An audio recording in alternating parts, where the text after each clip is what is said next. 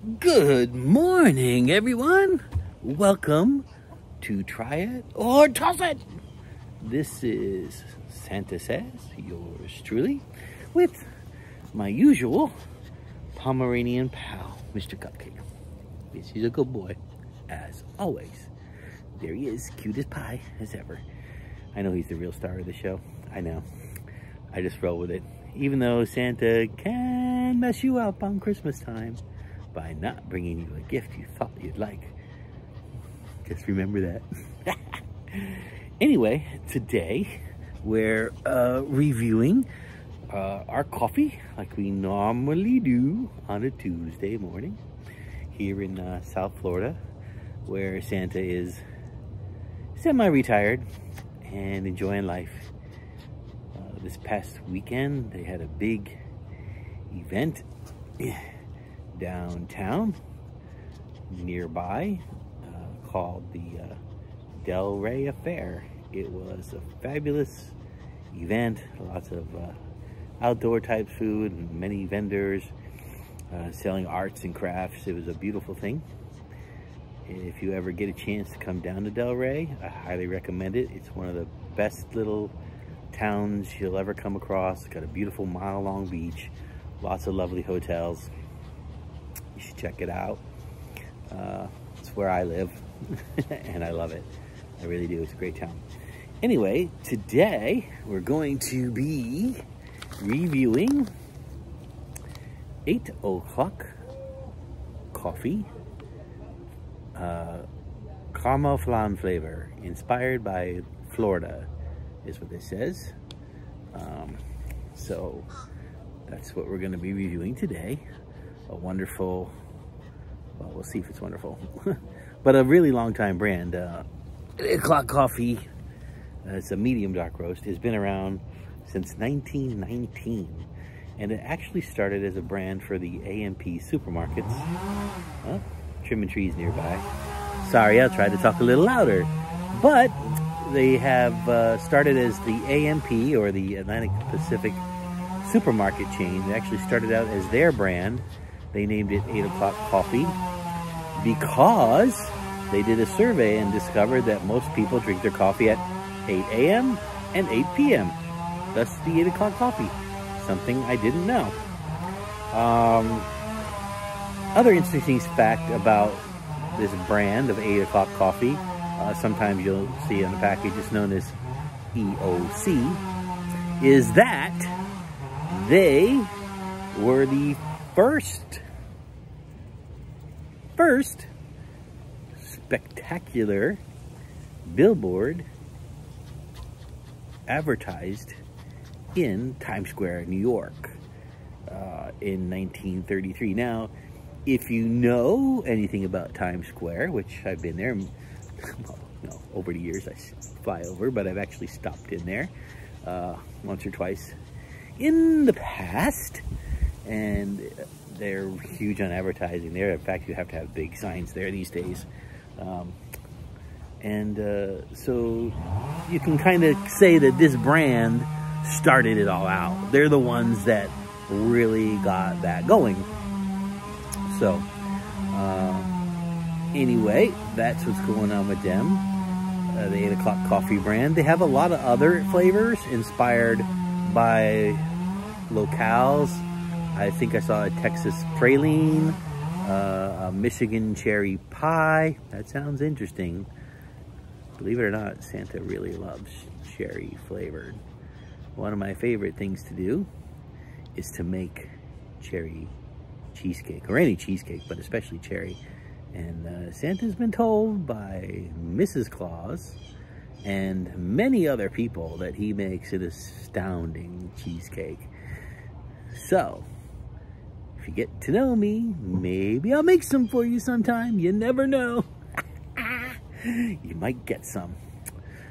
Anyway, I know I say that all the time. I gotta stop that. But it's just something that Santa Says does. So, anyway, we're gonna do a little sippy test of this. Again, I got my Shell coffee, and for those of you who haven't seen the show before, or the videos before, I kind of do a sort of like a 5-star review, but I do a toss review. And what I do is if it's great and I love it, I don't toss it. And then it goes down from there. And if I really hate it, it gets tossed. Not keeping anything I don't like. I haven't come across anything I've tossed completely yet. Santa does have a pretty big affinity for coffee, so it's got to be not so good for it to get completely tossed. He's had a couple keepers. We'll see how this one goes. All right, so, right, buddy? You want to try some? No? I don't think dogs are supposed to drink coffee. I never looked that up. But anyway, here we go. Let me smell it first. Ah, it does have a nice smell. Very pleasant. I can't say the scent of the Flan caramel is very strong, but it does have a nice brewed coffee scent to it. So, now that we've done that, we'll give it a tasty.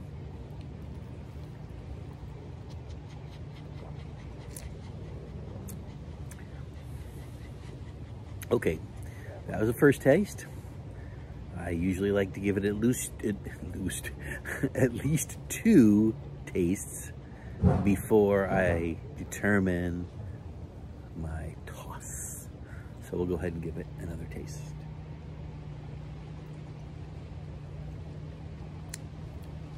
Okay. Now, a little something about Santa. His flan experience was not that good. Actually, the first time he had some flan at all was in his Spanish class in 7th grade at my school. It was called Brookdale in New Jersey, Bloomfield. Great school. It's not there anymore, but really appreciate the people there that helped shape my wee life a long time ago. Mrs. Lopez, I believe, was the Spanish teacher, and she decided as part of the cultural experience that we would have a little Spanish dinner. And I remember that we had like little tostones, and I don't remember the whole menu, but it was a pretty good experience overall. And as you know, or should guess anyway, Santa really does love his little desserts. However, the first time he had flan, he thought it was horrible. I'll do that again for you. And he didn't touch flan for decades, literally decades after that. And then he was with some other folks. They were Hispanic. I don't recall what country they were from. And to be polite, he had some of their flan for dessert. And I have to say, it was amazing. It was a completely different experience. He really enjoyed it. And since then, he's tried some others and he's really loved them. And he's tried some others and it's been like the first time. So it seems to me in the regular flan world that it kind of just seems to be how it's made, whether he likes it or not. But anyway, I'm sorry, I digressed. Back to the coffee. I like this one.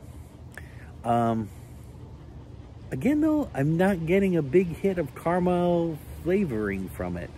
It's the only negative. It's a very smooth coffee. It tastes,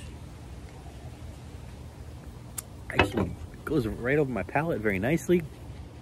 I really love that it does that. I don't like when they sort of have a little bitter aftertaste. If you were wondering, I did this one in an automatic drip. So now that I've kind of conveyed all that information to you, I am going to give it a quarter toss. I tricked you. Quarter toss it is. There it goes. Ooh, quarter toss. There it goes. A little bit on my arm. At least I didn't get it on my shirt or leg this time. If you watched this before, you know I tend to do that. Fortunately, I've learned to wait to make sure they're not too hot before I do that. Anyway, I hope you enjoyed the show. Please, please, please, if you like the show, share it with your friends. Share it. Share it with your friends. Subscribe. That's super important as well. Watch my other videos in the playlists and like them. Comment to me. Ask me questions. If feel free, if you have a particular coffee you want me to try, you can either send it to me or message me and see if I can locate it. And I'll give it a try and I'll tell you what I think of it.